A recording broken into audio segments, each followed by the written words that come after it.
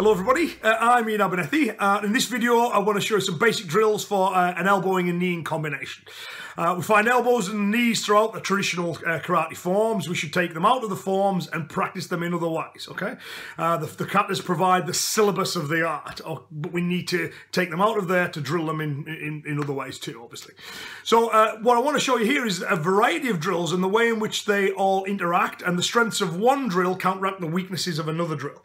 So essentially we've got three drills in this video, okay? The first one we've got is we work with our partner and we do the actual techniques against your partner's body. Now when I'm practicing hitting him with elbows and dropping a knee into his groin, I obviously can't do that full speed and power, all right? I would hurt people. So what we do is we introduce flaws into training to ensure safety. Training can be realistic, but it's never real. If it's real, we're legitimately hurting people, and we'll be sending people to the hospital every training session. So every martial art does this, all right? Or we introduce flaws to make sure that the person doesn't get hurt. And we need to be mindful of what those flaws are so we can counteract those flaws with other drills. So therefore we can still train in a way that's realistic, but nobody gets hurt in the process.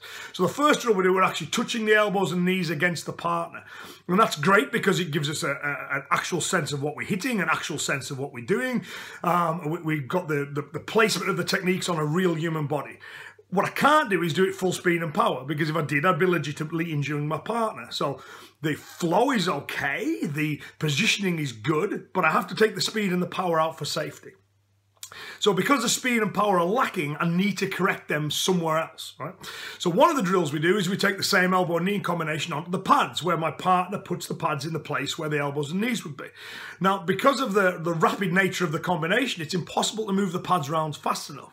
So now I've got the advantage of I have the impact, which I didn't have on the previous drill, but I've now not got the same flow because I have to wait for my partner to get the pads in position. It doesn't matter how quick a pad holder are, it can't be done at the speed that you can hit. So again, this drill has the strength of we have actual impact. It has the disadvantage of the flow is starting to get lost, okay, and the speed is starting to get lost. So finally what we do is we do it in the lines. We do it as Kion. So we line everybody up and we go through the basic motion against the air. Now that's an often criticised form of practice.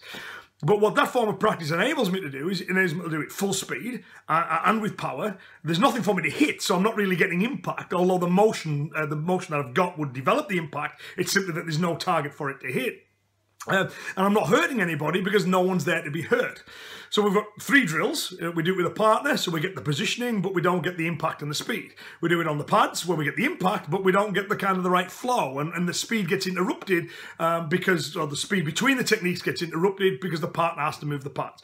Finally, we do it in the lines. That has the disadvantage of there's no body there, so in that sense it's unrealistic. There's no impact there, so in that sense it's unrealistic, but it's realistic because it allows me to actually do the technique with the speed and the flow and the body mechanics that I would use.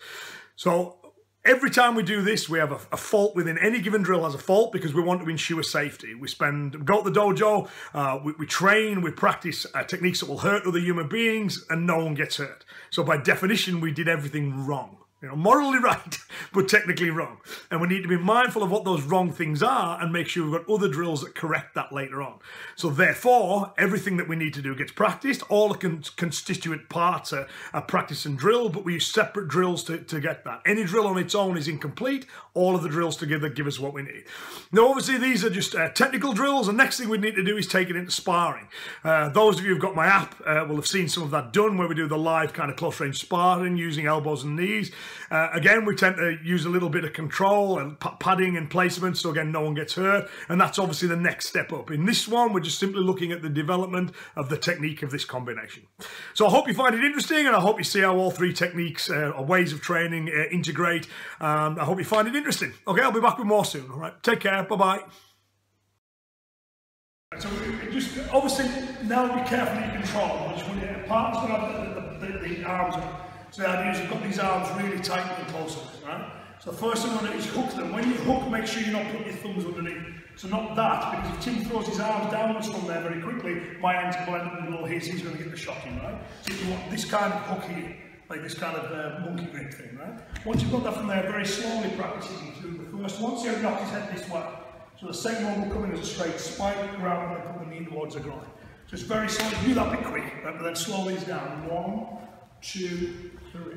Okay, before you escape back out. Is that okay? Just because I'm just getting a feel for what we're actually aiming to do with these strikes. So the first one is striking that direction, the second one is going that direction. Right? So I'm not going put one side and each side's there, cross, that takes his head into position, so the second one hits from there, and that'll naturally roll around the back of his neck for the knee. Is that okay? Just do that with the partner just to get the feel of the shape of it, and then we'll take it on the pads again. Is that alright? Okay. So we're very close, and the enemy's arms are in the way, right? When you're stripping them, as I just mentioned, thumbs don't go under, because if you take the thumbs under, he pulls his arm downwards from there, your hand's lying below his, he's going to be in with his shots, right? But if you do this, both our arms are down, so I've gained no advantage. I have a slight advantage because my hands are on top, but it's still going to be a race to the head, right? So try and get that sharp, explosive shock on it, but your hands are still up. Is that okay? So you're kind of flicking them out of the way. Then when you've got that from there, my hand can come in with that first elbow as we talked about, which knocks his head across. We're coming with the second elbow, which catches him there, grab him straight at the knee strike. So be slow on the strikes for the safety of it, but get that initial bounce on there. Boom, there, 1. Right? So nice and close. I can't get in at the moment, the arms are up. Right? And then from there, I'm in with the next 3 shots. Is that okay? So drop your arms down and swing them straight back up. Boom, boom. So ready for those next 3 shots after that. Is that okay?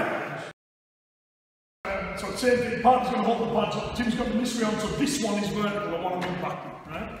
So partner's head's here, we've got no arms to hook anymore, but still same idea. Make sure you get the width from the hip, come down here, give your partner time to move it round. You can't do it as fast as you would do in the air, right?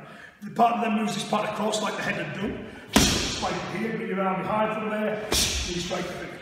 You have to take a bit of power out on the knees with that, as I mentioned, because it will just go straight through these points. Right, we're going in from there, again, nice and close. And again. One more. Okay, we're just backing away at the end as well, just to complete the drill. It's alright, one last quick go back, please, eh? So, you can do it power on the pads, but you can't get the actual flow of it. You can do it with flow on a partner, but you can't put the speed in, right? Or the impact, because you're going to have problems. So we need the key on, we need to do it in the lines, so we can get the speed and the actual movement. So all 3 drills give you something. You know, you do it with a partner, you get the realism where the body is, you get the flow of it. You do it on the pads, you get the impact of it. The only way you can kind of do it with a bit of venom, if you like, you know, at the correct pace is when there's nobody there. Partner can't possibly move the pads quick enough, right? And if you do it on a partner, it's just an accident waiting to happen, right? Because elbows are difficult to control. So second we'll do it in the lines again, try and use this kick from the hip again here. So the hip starts everything off, it's just the first whip. Our hips are now primed just to drop back this way. The second whip, arms are going behind of the head, the hips already lagging there, as we use that for the final one. So the from here, again, 1, 2, 3. All is one with the flow. Is that okay? So the line up, we'll give you a quick go on that on both sides.